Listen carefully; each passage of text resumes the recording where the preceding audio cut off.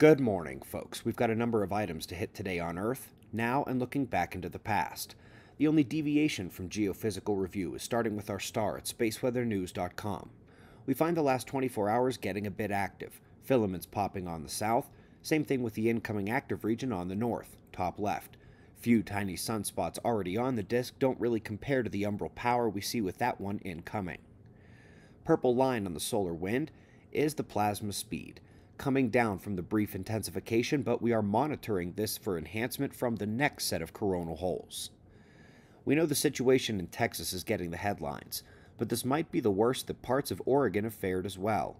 Power and water problems, 208 miles of lines down, people using CO-producing heaters inside their homes. If only someone had predicted the winters would turn on us like this. We are seeing the effects across the world as well, as Syria, Lebanon, and Israel get a bit more than dusting of global warming. Used to be this would shock people, but it's been 6 of the last 7 winters it's happened. Seismically, we had a day of pretty much just aftershocks of the magnitude 7.7 that struck here some days ago. Did get one above average in Iran as well. Pretty cool animation here, tracking the ozone-related particles. The study adequately tracks the emission of CFCs and other similar pollutants, but falls short of the recently displayed discrepancy between those emissions and ozone levels. The last few years, we have watched Earth's magnetic field and polar vortex likely have a greater role than the chemistry. Similar sort of animation here, but we are looking at primary productivity.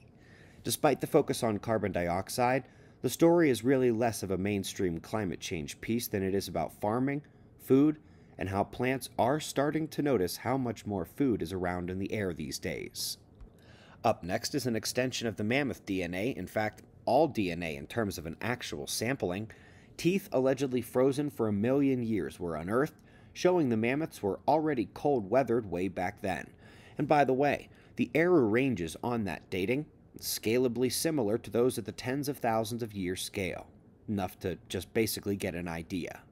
Up next, they are looking deeper into how lightning and electric fields within thunderclouds accelerate electrons to produce gamma rays. These are the beginning explorations of the true breadth of electrodynamics of the atmosphere, just like climate scientists are just starting to characterize and quantify the solar wind input to the global electric circuit. By the way, they both have the same finish line.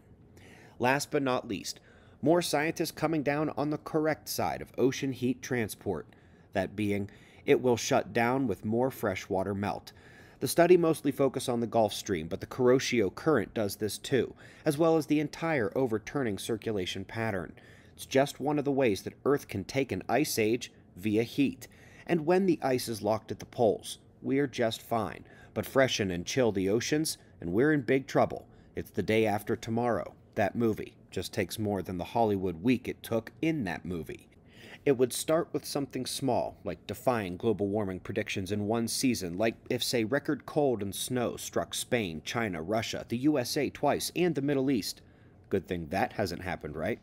We greatly appreciate your support. We've got wind maps and shots of our star to close. Subscribe and we'll do this all again tomorrow.